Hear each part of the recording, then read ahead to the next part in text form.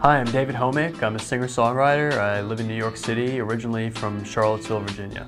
So I don't know exactly what women are looking for, and I don't understand women at all. But I know that if I were a woman, I would probably want a guy who is very sincere, very loving, very honest, someone who gets along with all of her friends, family, just generally easygoing and has a good vibe. I believe that I exemplify all of those aforementioned qualities. And I'm all over the map physically. I have been surprised time and time again by falling for women who are like 5 feet tall or 6 feet tall. It doesn't matter. Your spirit has to really speak compassion, optimism. You want to be around that person a lot. I mean, if a woman can laugh really well, that really is a secret weapon to a guy's heart. It's always comfortable to be around somebody who has a light spirit. If you find someone who has that, it's something to be cherished.